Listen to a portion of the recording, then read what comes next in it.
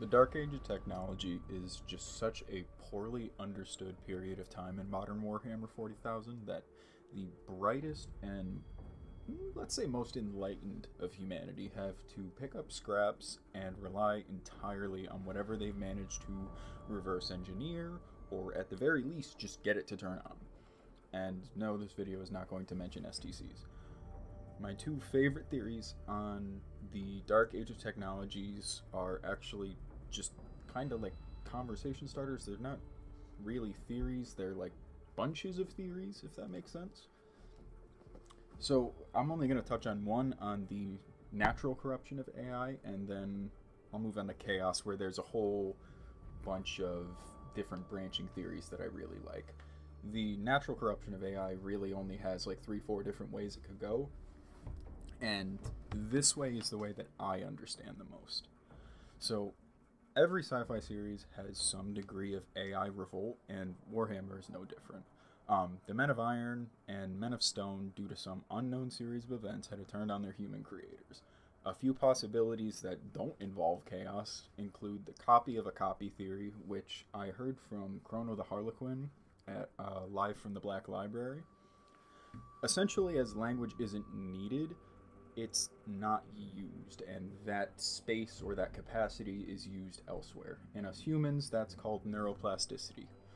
I don't have anywhere to go with that. I just really like big words.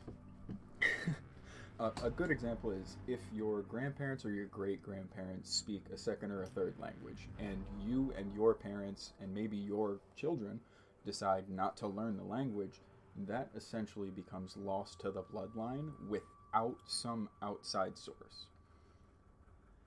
That might not seem too bad, but you have to understand that the machines would be outnumbering, or artificial intelligence would be outnumbering humanity at such a scale that a large portion of the AIs would never interact with a human.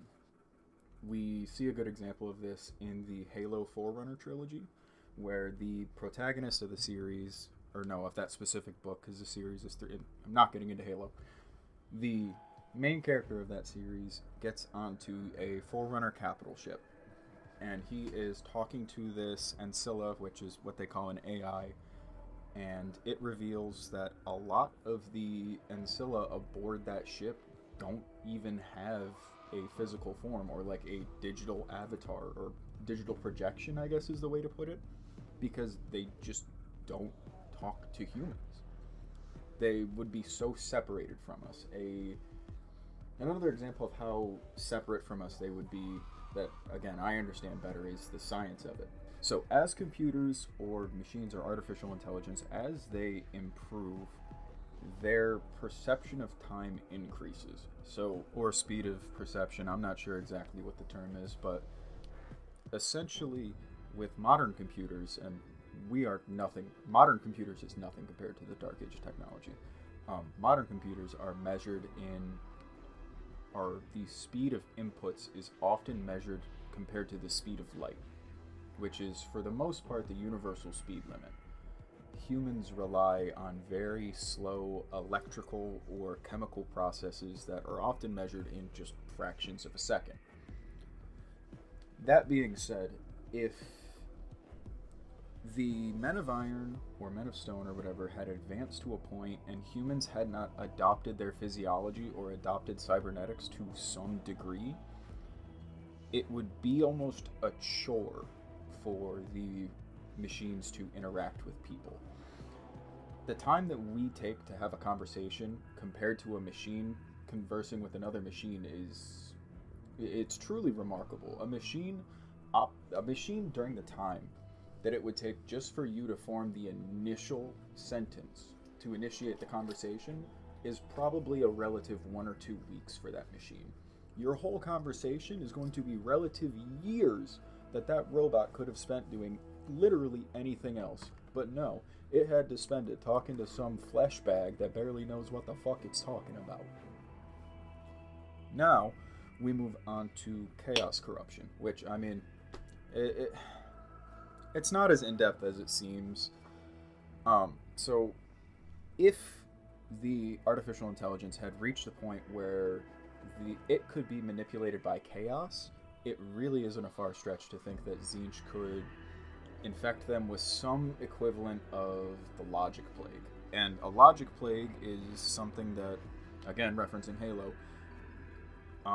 essentially states that the end state of all being is inevitable, and trying to stop that inevitability is pointless. So, sorry, chaos would be these eternal sentient emotions that are the end state of all being. They exist outside of time and they have unlimited power. It just doesn't make sense for them not to side with the chaos gods. They would become immortal. It's just the quote-unquote logical thing to do, depending on how you were programmed. And if we take it aside from the chaos corruption, maybe they decided that, well, chaos needs sentient or sapient beings to feed. If we just kill everything that they could eat, they will eventually starve or recede to a point where they're just not a problem. If you've ever played Stellaris, you're familiar with determined exterminators, and that lines up near perfectly with Khorne.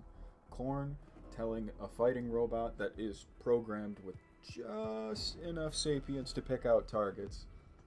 It's a recipe for disaster. Khorne Berserker robots would be A, badass, and I would love to see it, but B, an absolute menace for society. Robots are already infinitely faster than humans.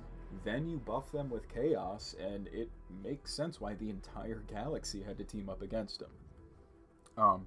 Lastly, I have a really, really stupid theory that I came up with the other night when I was ripping the Pendulum and playing Stellaris, and it goes like this. Just be warned, this is so stupid.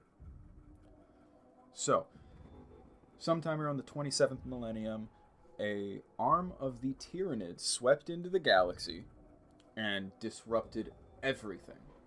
Them being equivalent to the Flood, they would have infected the AI with the Logic Plague, and the AI would have decided to, assimilate everything, I guess. The entire galaxy managed to push them back to the Tiamat system, and that's where they left them. They thought they were contained, but they weren't. I'm not going to defend this. I have next to no evidence for this. I just didn't know how to end this video.